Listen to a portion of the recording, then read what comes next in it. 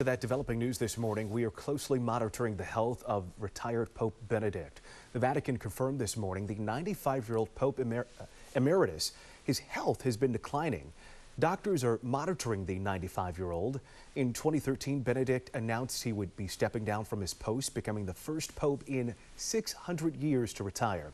Since then, he's been living at a monastery on Vatican grounds. This morning, we're hearing reaction from Catholic leaders who have met Pope Emeritus Benedict.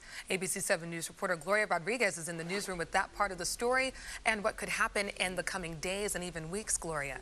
Good morning, Jobina. We don't know exactly what will happen when Pope Emeritus Benedict passes away. The Vatican has detailed rituals and procedures to follow when a pope dies, but hasn't published these rules for a Pope Emeritus.